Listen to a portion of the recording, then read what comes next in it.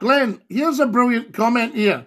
Everything is geared up to dumb people down. Now, I think Magician is onto something there. Were they your best times of your career then, Scotty, on radio? What, radio? I've been very lucky, Glenn. I've had a fantastic career and tremendous success. And as I say, we only had one blip. We got involved with somebody and it was a disaster, and that sort of thing can happen.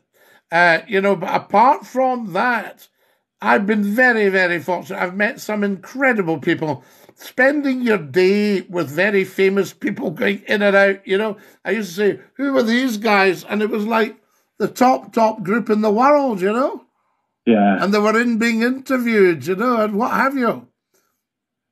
I mean, it's a credit to you, though, Scotty, for broadcasting all that time, though, to be fair. And I could present to you being over years. Well, yes, it's in some ways it's a survival thing because they're always looking for the next big thing. But touch wood, I say, patting my head, nobody has ever beaten my listening figures. Definitely, yeah. And they've never beaten the number of calls to the radio station, and they've never brought in the money. I mean, I must have brought in round about £200 million to radio stations over the years. Yeah.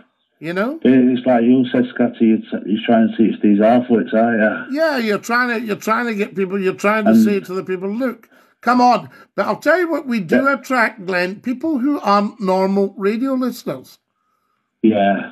People that say, I'd never listened to the radio until this Scotty McClue came on.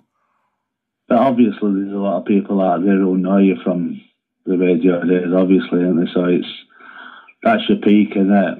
Did I ever tell you that? I think I told you about the girl that she wouldn't sell us a bacon butty because she disapproved of the chat. She said, are you him? Are you him off the radio? I said, yeah, can you do us a bacon butty? No!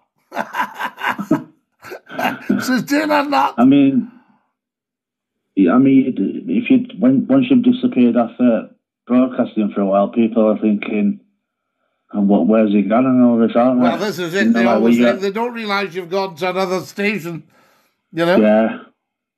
I mean, one guy said to me, did you get sacked? I said, no, I went to another station. He said, why did you do that? I said, they offered us twice the money. Like I said, you might come back onto that platform one day, Scotty. You can never say never, can you? You can never say never. And it just takes one switched-on programmer to say, I want the Scotty McClue show on my radio station. Exactly. And away you go, we're back in business. And then, as they say, jobs are good, isn't it? Jobs are good, jobs sorted, not a problem.